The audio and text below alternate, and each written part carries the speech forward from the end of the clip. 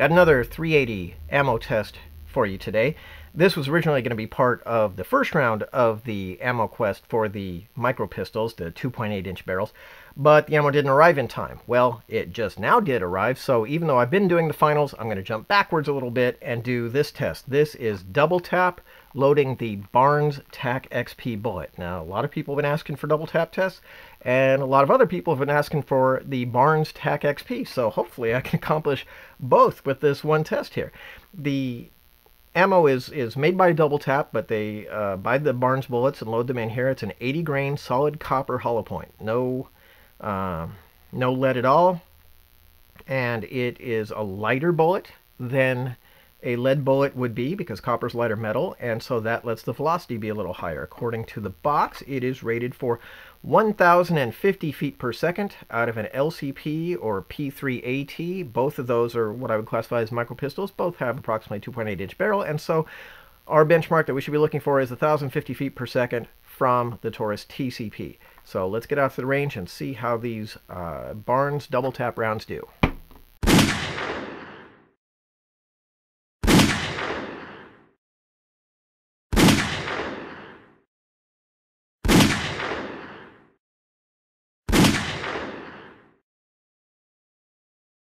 The double tap Barnes penetration was really all over the place.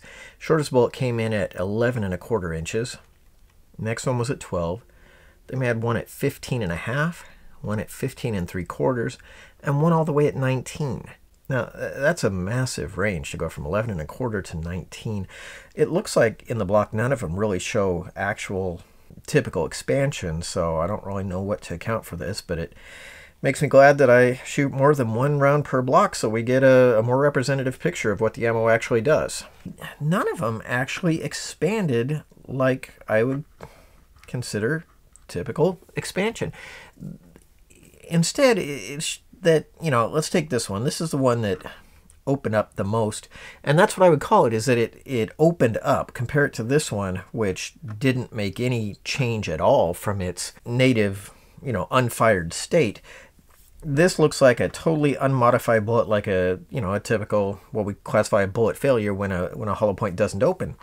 This one opened up some, but that doesn't really count for expansion because as wide as it opened, it's still no bigger than the base.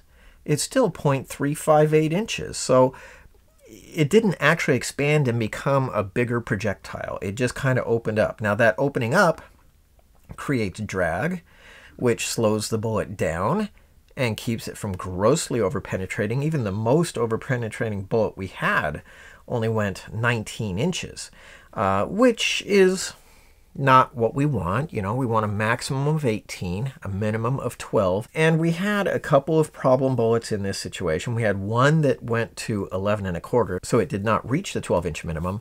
And we had one that went to 19 inches. So we had a case of underpenetration and overpenetration and good penetration. Okay, wrap up on the DoubleTap Defense Barnes TAC XP. I don't know how to express this. I'm disappointed. It did not perform as well as I wanted it to, and I'm doubly disappointed because I really was expecting good things. DoubleTap has got a great name. They make a lot of interesting ammo, and I thought that this was really going to do well. I thought the combination of DoubleTap loading the Barnes bullet was going to be great. Instead, we got good penetration. One bullet was short, and even then, not by much. One bullet did overpenetrate, but again, not by that much. Our cutoff is 18, and it only went to 19, so it's overpenetrating, but it's not like it went 24, 25 inches. It was just a little overpenetrating.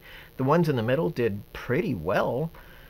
We didn't really get any expansion whatsoever, which is disappointing, and I don't know what to make of that, how the Barnes bullet would normally perform from a 380. But it didn't really do all that well from what I got, and that brings up another question. It's rated right on the box for 1,050 feet per second, 1050, from an LCP, which has basically exactly the same barrel as a TCP. I should have gotten the same results, but you can see right here on the screen what my 5-shot results were, and they're nowhere near 1,050 feet per second. So I guess that doubly disappoints me because If we had gotten 1,050 feet per second, I bet you I would be pretty happy with how this round performed. I bet you that would have been enough to get us some real expansion, to get that short round up to the full 12-inch penetration. I bet that would have been great. But that's woulda and shoulda, and that's not what did. You know, what we got is what we got. And based on the results that I got, I gotta say I'm not that impressed. Disappointed. Wish it would have been better, but it wasn't. Anyway, thanks for watching. If you like what you saw, hit the like button. And if you definitely should hit the subscribe button so you'll be notified when new episodes are posted.